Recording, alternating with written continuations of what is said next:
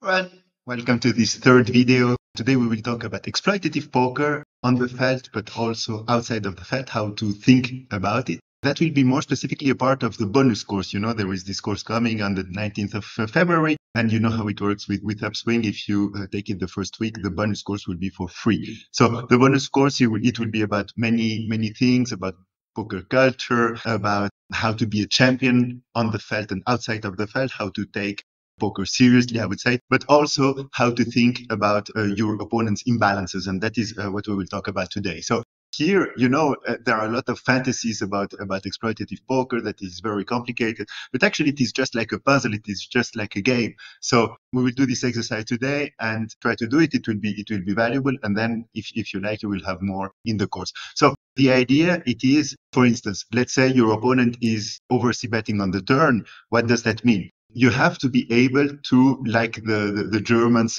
often say, to connect the dots, or to be what I like to imagine that as a travel on the game tree, if you'd like. So that means that if he has an imbalance in the turn, yes, of course, you will concentrate your exploits on the turn, but that also means stuff for the river, and that also means stuff for the flop and also for pre-flop. So that means that you should always try to have that in mind. Obviously, it is difficult, but the idea is to train it and then to be able to do that in the heat of the battle in a better way. I collected 62 exploits in total for this course. So that means that for every single node in the game tree, which is important, obviously some obscure line that nobody knows, it is not important, but for everything which is the main lines, if you like, there is an imbalance in your opponent, and then how to be able to exploit.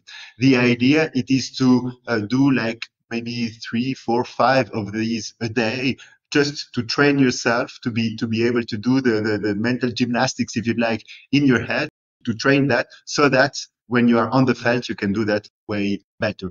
For instance, you see a showdown if you're playing live and you think, okay, oh, but that is not normal here. There is an imbalance on the river. So what does that mean for my whole strategy against this guy in the next hours? Or if it is online, obviously that is great. You can tag, you can put color code him or whatever, and you will know, okay, this guy is imbalanced in this node of the tree. Now, let's take 3 examples. So the idea for you, it is you will have the slide with the node and the imbalance. And then before to hear the solution, please try to gather all of your thoughts, all of the exploits you might think, okay, he's doing too much of this. What does that mean for the whole game tree? And try to find something for all of the streets. And then, so that means you can pause the video to think about that and then watch the solution.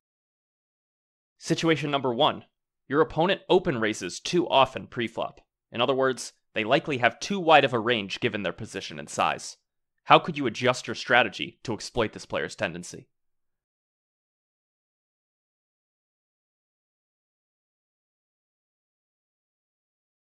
Okay, so if somebody open raises too much, the exploits are quite easy. You will 3-bet more, you will call more. Normally, if he plays perfectly, he will have to fold a lot. So it would make sense to 3-bet polarized. If you have another information that he's calling too much, then obviously you would have to 3-bet merge.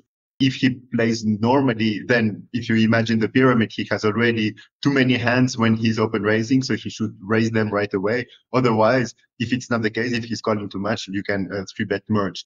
If you are in position to the player and they are good players behind, you know that they will squeeze more, so you could trap a little bit more and then do your back raise or just raise against the squeezer. That would be a sweet one. And obviously also, he opens too much, probably he will c-bet too much on the flop as well. You can just raise on the flop and attack him a lot. Situation number 2. Your opponent c-bets on the flop too often when they are in position. How could you adjust your strategy to exploit this player's tendency?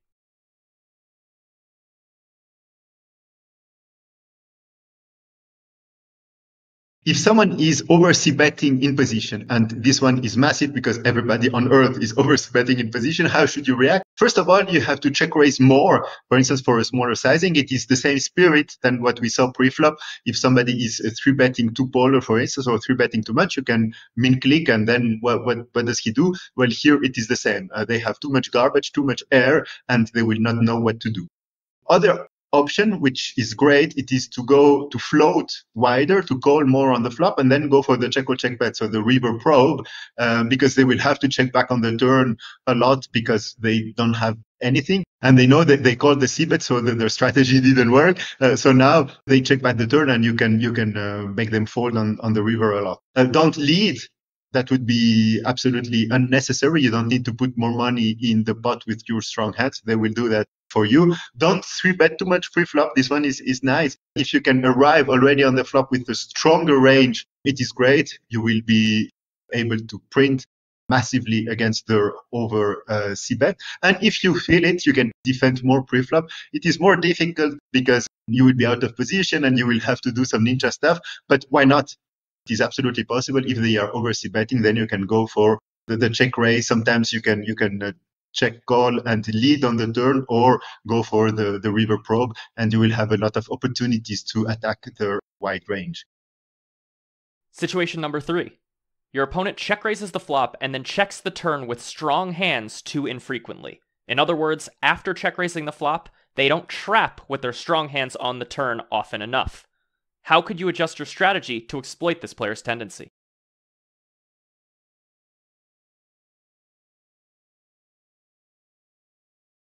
If someone is not check raise checking enough strong hands, and that happens also a lot amongst every single, even top reg on the world, how should you react? Well, first of all, you should obviously stab like crazy. This one is very easy, but you should fold more when he's barreling and be more careful on the river. That means all of the good stuff is there. It is dangerous, but you can float more on the flop because you will have great visibility afterwards. And that's actually the reason that you can even open raise more, because you will know what will happen later. And it is, the golden goal of poker. It's a game of incomplete information. If we know how he will play, okay, when he has something, he will bet. When he doesn't have, we can stab and win the pot. That is very easy, and that's why we should play more against this player. Okay, so I hope you did these 3 exercises. If you like that, there are 62 total in the bonus course, and you can subscribe here. You will just give your mail, and like this on the 19th, you will have a reminder. And when the course is launched, like this in the first week, if you are interested, you can just buy the course, and like this you have the bonus course for free.